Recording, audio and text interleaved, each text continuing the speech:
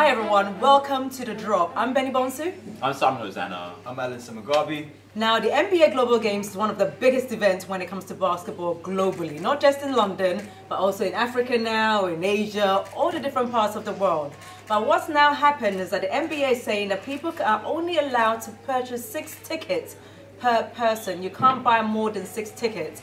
Now, the problem we've had in the UK is that some community teams or some basketball teams want to be able to take young people to the games and have purchased more than 6 tickets, and now they've received emails from, not the NBA, but from the marketing or PR agency saying that you've gone over the number and we have now cancelled your tickets and reallocated it to the public. Is the agency, I can't say the NBA because it's not the NBA, is the agency right to do that for basketball fans in the UK? I'm kind of torn between this because obviously I work with the NBA and I'll be at the global games there as well. I understand why there's a 6 ticket limit, because this game sells out within minutes because it's such a rare and unique thing and it's a wonderful event to happen. So they do it to stop people, because there's just going to be people, if they didn't have a ticket limit, there'll be people who go on there, buy 20, buy 50 tickets and then sell them for however long. So I understand why they put a limit on there. It's unfortunate that the teams that you were talking about have got caught up in this, but I also know from working with the NBA and the event and the stuff that they do around these big games, they do so much for local teams and trying to get grassroots community events in there. So whilst the teams that you're talking about might be inconvenienced, I know that there will be so much going on within the community and that grassroots, and it may even be worth that the teams that you're talking about getting in contact with the NBA, saying, look, this is what's happened, and seeing if they can get involved in some of the community and grassroots programs that will be happening.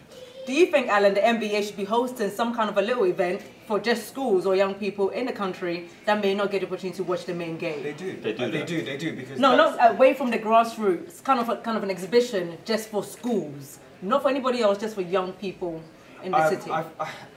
From my understanding, right, I was fortunate actually from Jack over at Westminster. When the Lakers came over, I was able to get a ticket for myself, but some of the stuff that they were doing with LSB, London School of Basketball, at the time, they called Kobe Bryant down. And obviously, because he's with Nike and they work with Nike, they had him come down and he came to the clinic. And not only did he come and just kind of sit back and say, okay, I'm here, he got involved. He started telling the coaches, no, you're doing this wrong. And when you see things like that, not only was it inspiring for me as a young man, but you can imagine what it meant for the kids. So when you see things like that, they have to be involved, and it's bigger than just the event. The event is great, but if it's selling out in a minute or two, then put more on. Like and you're right, Adam, but it's the whole logistics of it's not easy just to say, okay, let's throw an extra game. I remember they did the double header a couple of years ago, which was great.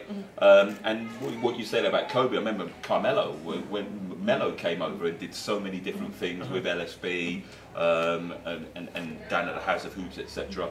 But I also know, for example, before the games, there are loads of kids. I sit there getting ready to go onto the court, and I just sit there and I just watch loads and loads of kids who have come on. So before the actual game happens, they're invited onto the court. There's a coach's clinic. They do all this stuff.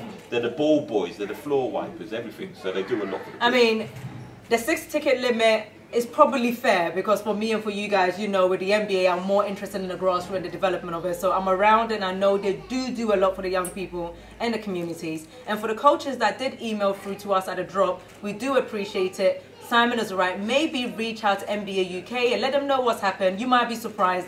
They might get your team and your grassroots development program involved in what's going on in London. But please try to understand that because the game is so popular, they need to put those limits in place so then people get the opportunity to also watch the game.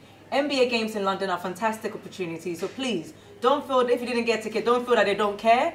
Feel that is popular, more will come. and your chances will come. But if you do want to get involved on a grassroots level, reach out to the NBA itself directly. Tweet them at NBA UK and let them know. I'm sure they'll reach out to you and we'll speak to you. And I'm Benny. Go on. Sorry, I was just about to say, and Google NBA Cares, because that gives you a load of information about And you know what? And to be honest, this year the NBPA is also coming to town, and they will be doing a lot more with players in the community. So there's opportunity to always get involved with what's going on in the UK. I'm Benson-Bonsu. I'm Sam Hosanna. And I'm Alan. And you guys are watching The Drop. Make sure you tweet us at @the_drop_TV.